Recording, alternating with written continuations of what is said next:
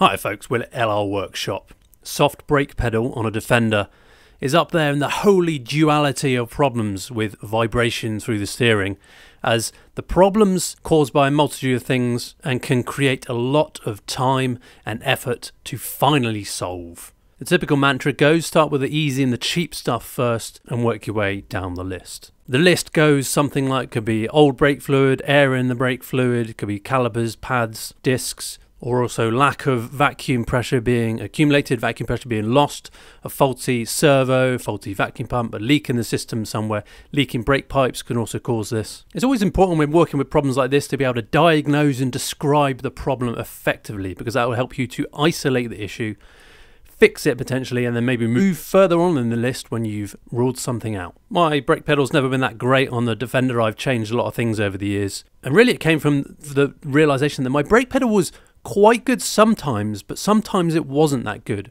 I would drive and then there'd be a soft brake pedal, and then I would move off, and then very soon I would brake again, but the brake would be really solid and it felt really good. And then the longer I travelled, the further I travelled, the worse the brake pedal would get. So that was really odd. If it was the other way around, and let's say you had a good brake pedal, if you braked soon after braking previously, it would feel worse. That would probably mean you were using up vacuum and the vacuum wasn't being replenished quick enough to get a good pedal on the second time. Whereas this was the opposite, relatively soft to begin with, and then it would get harder afterwards. But the further I would drive without touching the brake pedals, it would then be soft again.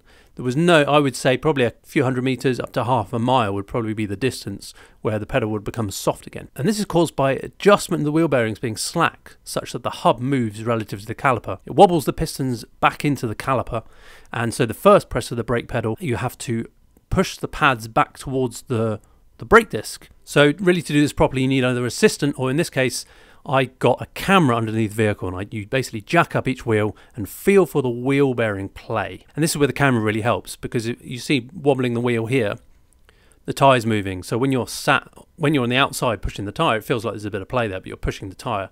Really what you want to be looking at is the bit circled on the screen, which is the movement of the brake disc relative to the rest of the axle. So here it is on the front right. There's quite a bit of play there. It's the same on the front left. There's play there as well. When we move to the back right, we actually see there's no play there. The axle's moving because I'm wobbling the whole thing, but there's no relative movement because this is the wheel bearing I worked on the most recently.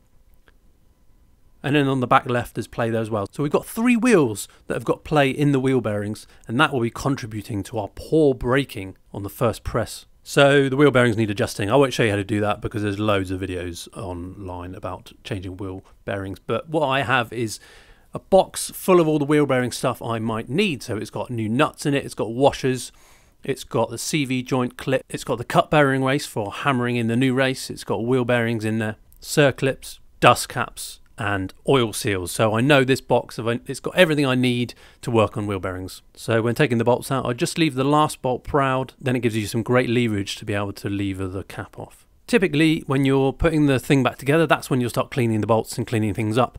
But what I find is you've got an open wheel bearing and then you're trying to get the crud out of the old Loctite out of the holes, and it's just open, and you try and blow it out and you'll just get crud falling into the wheel bearing. So I do this before I take the drive member off. I will clean up the threads of the bolts, wind the bolts in, wind them out, wind them in, wind them out, loosen up the old Loctite, and then blow them out, and then I can be sure that there's no contamination that's got into the grease of the wheel bearing. And I'm happy to report this actually solved the problem with my brakes. They were a lot firmer than they were before. They're still not as I would expect from the factory, but they've made a massive improvement. Here you can see me waggling the wheel. After adjusting the bearings, you can see the difference it's made.